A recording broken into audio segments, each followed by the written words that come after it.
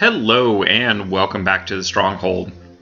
You know, growing up back in the day, I remember one of my favorite cartoon shows that came on television was a little gem called Voltron. And if you're not familiar, it was one of these concepts where multiple pieces, multiple robots came together and formed this one super duper robot that always seemed to save the day. And in fact, it was so popular that Transformers even kind of ripped this off with the idea of their combiner Transformers that had a third cumulative form. Anyway, just a really cool thing, and it's an idea that we are going to explore today in the Planeswalker Stronghold and build a Voltron of our own.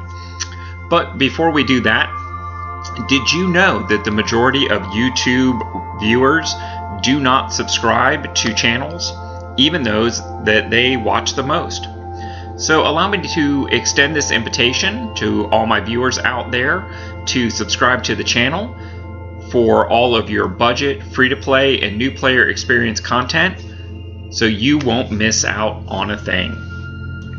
Now, because we are a budget channel, we are going to use none other than the common Gingerbrute as the basis of our Voltron concoction.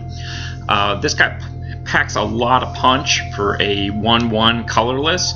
Only costs 1 mana, so it can come out on turn 1, and it comes out swinging thanks to the haste attribute.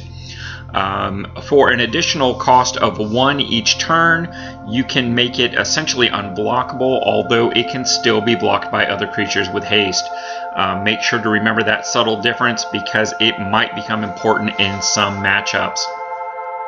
And of course, because our buddy here is made of gingerbread, he is a walking, talking food token, so you do have the option to sacrifice it for some life gain if need be, although that will really probably never be part of our game plan in this deck. What will be part of our game plan, however, is Voltroning this little guy up with a ton of high value enchantments and equipments.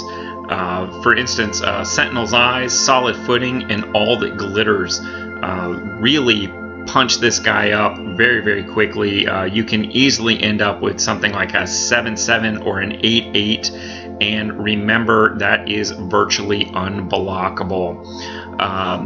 Each of these gives a small boost, and All That Glitters just really catapults that by giving a +1/+1 for every enchantment and artifact.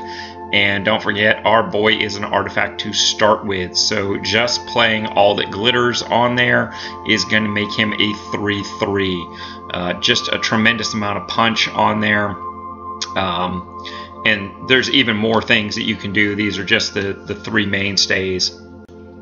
A solid example of one of those other things you can do is our Shadowspear.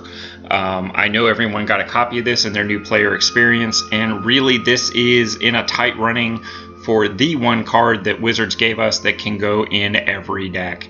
As a 1-drop legendary artifact equipment, it literally can go in any color deck. Its low casting cost makes it very accessible, and of course the benefits are not bad at all. Being able to give a creature +1/+1, trample, and lifelink is really a ridiculously good thing to begin with, but also for a small mana investment, you can also remove hexproof and indestructible. And because of the way that activation is set up, that can be done at instant speed. So if they block with something and they think they're going to be safe and save their creature, you can remove its protections very quickly.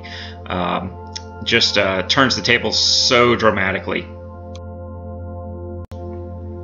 Now, my boy Voltron, he was able to benefit from a little thing we call plot armor.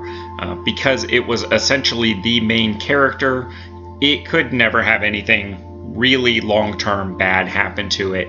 Our boy Gingerbrute does not have that advantage, and in fact, anyone who's played for a little while knows that anytime you stack an aura onto something, you have opened up the door to be 2 for 1, meaning they will destroy 2 of your cards for just 1 of theirs. So we need to provide some protection. The 2 cards that you see here, the Life's Bounty and the Selfless Savior, both have the ability to save our creature, both reactionary or proactively, to give it a little help where it needs it and get it into the end zone to do some damage as well as the next turn. Now, when you add all that together, you end up with a deck list something like this. It is primarily made up of cards that you received as part of your new player experience using enchantment removal in the form of enchantments, as well as some enchantment loving spells and a few additional enchantments that go further into pumping our creature. As I said, most of this deck comes together from your new player experience collection, although there are a few things here you will need to draft up, but most of them are commons and uncommons. So you really shouldn't have too much problem coming together with those, especially at this point in the year. Many of these cards actually come together from the Throne of Eldraine set, which at the time that this video will be released should be the quick draft of choice. So it's really just a matter of making some quick work here and picking up some cards. You should not be able to, or you should not have to use any wild cards to put this deck together, and it is something that will get some spectacularly good wins, and you will have that joy of building your own Voltron creature around Gingerbrute and piling on enchantments to really pump him up and make him a serious threat, as well as have the tools to help protect him in order to win the game in the long run. And with all that having been said, let me take this opportunity to invite you to like, comment, and subscribe as the budget way to support this channel so we can get out there and build our community even larger. Do it for Graham, do it for the algorithm, do it for the iced coffee.